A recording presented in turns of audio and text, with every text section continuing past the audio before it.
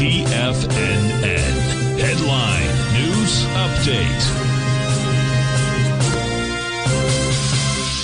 Okay, folks, Larry Pesavento for TFNN. I've decided to change something this morning because I've had several people ask about it, and that is the difference between the futures and the options markets. You can see back here 10 years ago, we were 2013, the percentage of futures or options were relatively close together, and as you can see now, this was 2 years ago, folks, 2022. All I did was extend it out to what the is now. It's 135 now in the options, and it's still around 50 in the thing. That just tells you that these options have just gone absolutely crazy. A lot of that are the zero expiration options that only work for 1 day. But that's that's part of this, and so we'll see it. Today's guest will be Stan Harley. By the way, folks, we start the summer solstice today. It's a little bit early, but it starts on the 20th. And we got the full moon coming up here. I believe it's a full moon, and I'm pretty sure it is. I'll have to double check. But today I was driving across the desert this morning when the sun was coming up.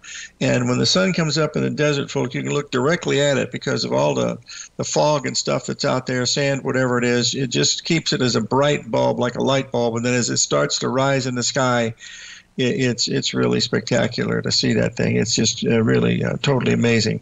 Also, we lost one of the greatest baseball players who ever lived. Willie Mays passed away yesterday at the age of 93. I was fortunate enough to meet him at a Jersey Boy concert in San Francisco about 10 years ago with Sarah.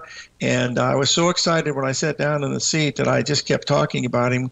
And when we got done, she said, I want to go meet this guy. So we walked out, and he was still standing there talking to somebody. I waited till he was done, and I introduced, and she said, gosh, she said, that is one of the most cordial people I've ever met. You'd never know he was a star.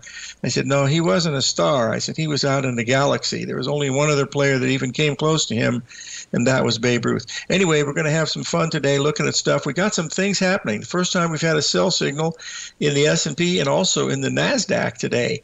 I'll bring that to you. Of course, short term, of course. Another buying opportunity preceded it, I imagine. But anyway, that's what we're paying attention to on some of these things that we're looking at today.